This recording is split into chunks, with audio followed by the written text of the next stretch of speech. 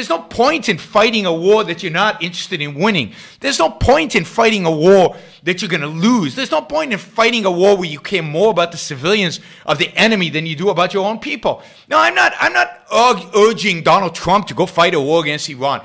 God forbid. I'm just telling you what should happen.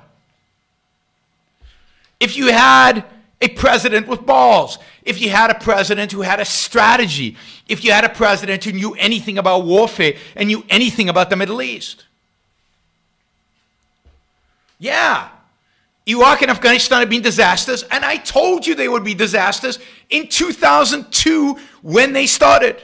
I am on record. You can find videos of me. You can go read my book, Winning the Unwinnable War. Winning the Unwinnable War is a book I wrote 3 essays in. Ilan Jonah wrote the rest of the essays. One of the essays I wrote is with Ilan. He edited it. It's his book. That book articulates a proper foreign policy, a proper way of winning a war with Iran, with Iraq, with Afghanistan. And by the way, it predicts the rise of ISIS. It predicts the defeat in Afghanistan. It predicts Iranian influence over the entire Middle East. It predicts a defeat in Iraq. All of this is predictable. All of this was predicted by me and my colleagues at the Ayn Rand Institute. We have a lot to talk about today. There's a lot of stuff going on, and of course the main thing in the news is the assassination, the killing by the United States of Soleimani, whatever his name is, Soleimani, the Iranian leader of the Quds Brigade, one of the leading generals, maybe the most important leading general within the Iranian military, one of the most feared figures in the Middle East, one of the most influential, certainly, Iranians, members of the Iranian regime in the Middle East, and one who has had a long and, by Iranian standards, very successful military career. So let me just say, good riddance. I'll say that the killing of Soleimani is both a good thing, a commendable thing, you know, it's good to get rid of evil and to destroy evil, and at the end of the day, fairly meaningless. So in terms of the long run, in terms of the Middle East, in terms of U.S. strategy, in terms of 4D chess, will have very little impact on where things go, very little positive impact on where things go. And is at the end of the day, you know, not a strategic decision. All right. So let's get into it, and let me try to explain, and let me try to justify why I think that even though this is a good thing, killing of an evil guy is always a good thing, particularly one with the blood of Americans on his hands, as some commentators have said today. This should have been done years and years ago. It is really a sign of American weakness that it has taken this long to happen.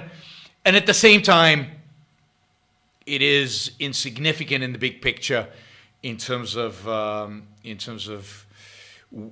you know, Iran, and in terms of the threats that the United States and the civilized world faces in the Middle East. So who is this Soleimani guy? He was born in Iran. I think he was born in 1957, so that would make him 62. 62. What am I talking about? Yeah, 62, 63. He joined the Iranian military with no real formal training. During the Iran-Iraq War, he distinguished himself during the Iran-Iraq War as a committed soldier. Remember, this is the war immediately after the Iranian Revolution. He he joined the military before the Iran-Iraq War. He joined the military during the Iranian Revolution. He joined the Revolutionary War Guard, the special forces, the portion of the Iranian military that is responsible for the preservation of the revolution. that he was responsible for the preservation of the Islamic Republic.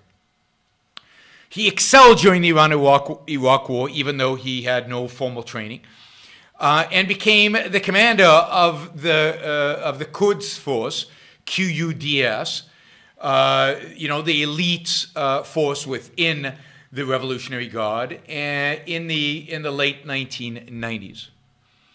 He was then, post 9/11, responsible for, once the regime of Hussein was destroyed by the Americans, he was basically responsible for working with the Shiites within Iraq, establishing Shiite militias that then went on under his command to kill Americans, Shiite militias that were instrumental in partially working with Americans and partially working against the Americans in defeating the Sunni Intifada, in the Sunni kind of uprising, and instrumental really in gaining political control over Iraq for the Shiite majority in the post-Iranian invasion.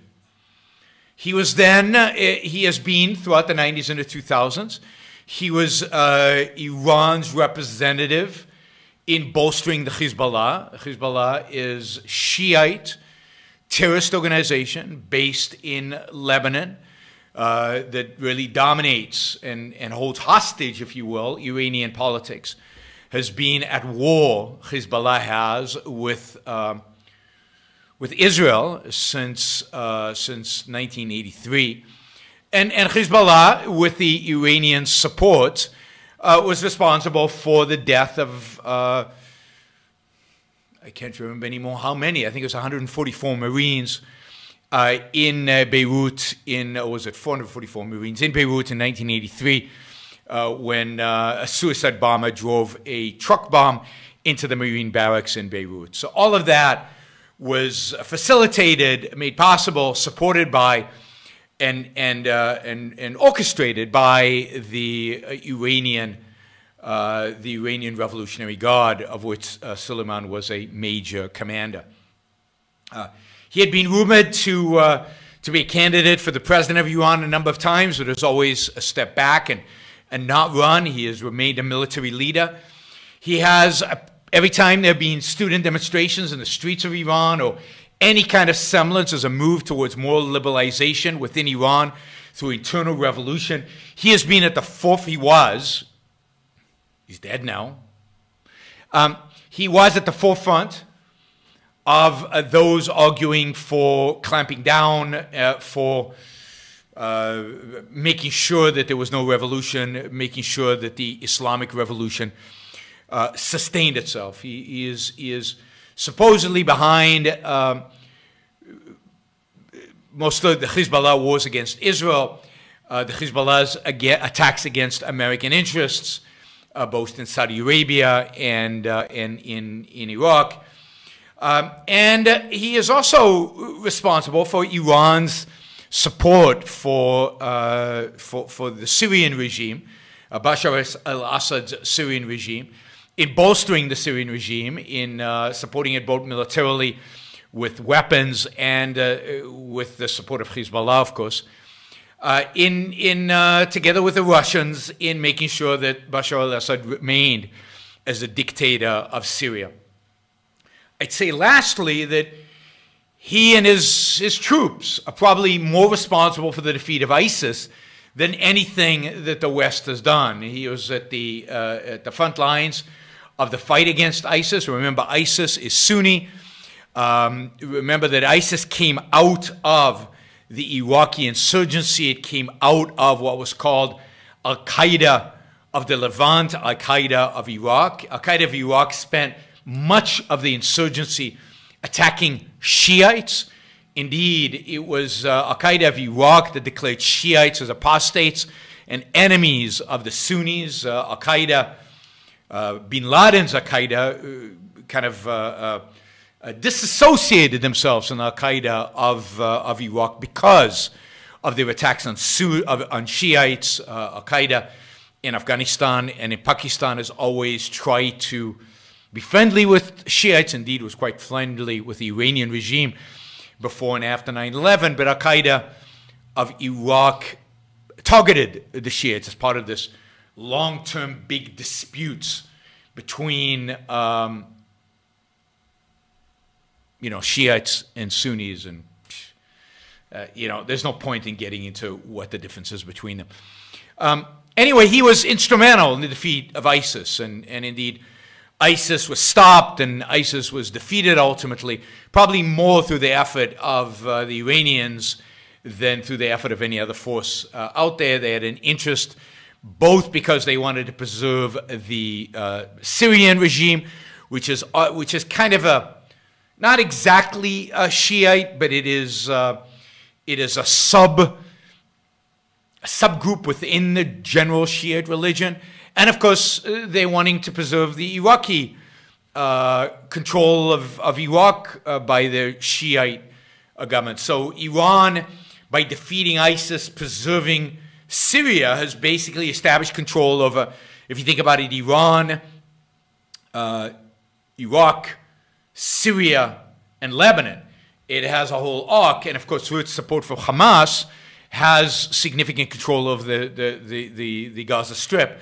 So it has the entire Fertile Crescent is controlled by the Iranian regime, and much of that was achieved through the efforts of this guy, Soleimani. He was also responsible probably for the arming and support for the Shiites in Yemen, who have taken over much of that country and have ultimately attacked, are at war with Saudi Arabia. So Soleimani was a major force within Iran, a major force within Iranian military, a very competent military officer who is responsible for the deaths, particularly after the invasion of Iraq, but since then, over the last 18 years, of many Americans, and has been a major force to destabilizing the Middle East and attacking the interests of the United States in the Middle East. Now, given all that, he should have died, and good for anybody to have killed him. So good for Donald Trump to have killed him. But it changes nothing. The fact is that he has already been replaced. There's already been an announcement out of Iran for the nomination of the head of the Islamic Guard. There's already somebody to take his place. Killing one person never really changes the dynamic. It's not going to change the dynamic in the Middle East. I need the headphones in a little bit because I'm going to show some video of Donald Trump. It's not going to change the dynamics of the Middle East. It's still true that Iran controls Iraq, Syria, and Lebanon, and Yemen, and it's still true. Even on the Afghanistan front, the western provinces of Afghanistan are controlled by Iran. So Iran has massive influence throughout the Middle East and throughout the region, throughout the Islamic world. It is the dominant player in the Islamic world. It is the #1 sponsor of terrorism around the world. It is the #1 sponsor of radicalization throughout the world. It's building mosques, Shiite mosques around the world. It and Saudi Arabia are the dominant players in terms of, and again, Saudi Arabia, it's less the regime and more the people and the religious organizations, but they are the dominant players in attacking the West whenever and wherever they can. So Iran, nothing about Iran has changed. Iran now knows that Donald Trump is willing to kill some of its operatives. They'll be more careful next time. They won't be quite as easy a target. It's important to note that the killing was done on Iraqi soil, where the United States has a significant military presence, and a day after, or 2 days after, the American embassy in Iraq was attacked by Iranians supporting militias. It was not an attack on Iranian soil. It was not an attack on Iran. I think the leadership, the Iranian leadership, still feels fairly secure in themselves and in their ability to command their forces and command their influence throughout the Middle East. I don't think anything has really happened to undercut their confidence in all of that. It is, there's nothing strategic here. I mean, unless this is intended to provoke the Iranians into doing something more substantial that then leads to war, which will lead to taking over Iran, that would be kind of a 4D chess move, if you will. But then why is America playing games? If America wants to take out the Iranians, just take out the Iranians. I mean, there's been plenty of provocation. I have argued many, many times throughout 2 decades that Iran declared war on the United States in November 4th, 1979, when it took the American embassy in Tehran. Since then, and held hostages for over a year. That is a declaration of war. When you take somebody else's embassy, that is a declaration of war. I would say since then, Iranian intelligence, Iranian military and Iranian terrorists backed by the Iranian regime have killed Americans all over the world and have been engaged in terrorist activity all over the world, including attempts to commit terrorist activity on the United States soil, attempts that for the most part have been, I think in all cases that we know of, were stopped before, where people were arrested and were stopped before they actually killed anybody. But they've attempted to do that, again, an act of war. So Iran has engaged in acts of war against the United States for 40 years.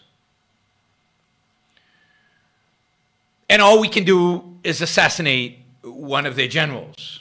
I mean, this is, again, a sign of weakness, a pathetic response to a regime that has been flaunting their willingness to kill Americans, have been flaunting their willingness to attack American interests everywhere and anywhere in the world, flaunting their willingness to stand up to the United States everywhere. I mean, they attacked, they mined the Straits of Hormuz, where American tankers, among others, travel through, and oil to the United States travels through. They took a British ship. They seized a British ship, Britain, which is an ally of the United States, and of course they attacked the largest refinery complex in the world in Saudi Arabia in a massive attack. No response to any of that. They even shot down a U.S. drone over the Persian Gulf. No response to any of that. Right? So the U.S. has played it weak, whether under Bush, under Obama, or under Trump. This is the first act of any kind of serious act against the Iranian regime that any administration has taken in decades, maybe ever. And it's good. It's good if it was within some kind of strategic context. But Trump has made it clear. He made it clear immediately, today, indeed. He has made it clear that his intention is not regime change in Iran, and I'll get to that video in a second. But the fact is that the only way to put an end to the bloodshed, to put an end to the killing of Americans, to put an end to a regime that acts strategically and constantly against American interests, is regime change. Now, my preferred methodology of regime change is internal regime change, is to do whatever is possible to bring about an internal revolution within Iran. But as a precursor to that, or as assistance to that, it wouldn't harm to take out the entire leadership of the Iranian regime. Starting with the supreme leader, Khamenei, should be assassinated immediately. And indeed, the entire ruling council of clerics should be eliminated as quickly and as thoroughly as possible. thus encouraging the Iranian people to rise up against them and establish maybe what potentially could be a pro-Western regime in Iran that would not be religiously fanatic and that would not be supporting terrorism all over the world. In other words, the solution here is not to kill a general. The solution here is to destroy the regime, to flatten them, to do as much damage as is necessary. And I'm not going to specify how much, but as much damage that is necessary to bring about regime change in Iran. I don't think that requires occupation. I don't think that requires, given that some way a significant percentage of Iranians want regime change, I don't think you need to occupy it. I don't think you need to send ground troops. Maybe you do. Again, we'll let